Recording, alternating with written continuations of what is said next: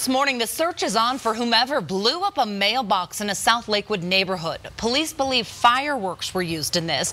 Denver 7 reporter Eric Lufer is covering this for us this morning. And Eric, mailboxes are considered federal property. And Lakewood Police tweeted last night that whoever did this needs to realize it isn't funny that the homeowner built this custom mailbox only for it to be destroyed. Of course, the homeowners asked we didn't reveal their exact address. But take a closer look at the damage here. Police are confirming this was done by fireworks. A prank may not get you into too much trouble, but this act of vandalism can come with major consequences. Just look at the U.S. Postal Inspection Service website. It reads, mailbox vandals can be fined up to $250 grand or imprisoned for up to 3 years for each act of vandalism. There you go. Lakewood Police don't have any suspects right now. They say they'll continue to investigate. Mitch, over to you.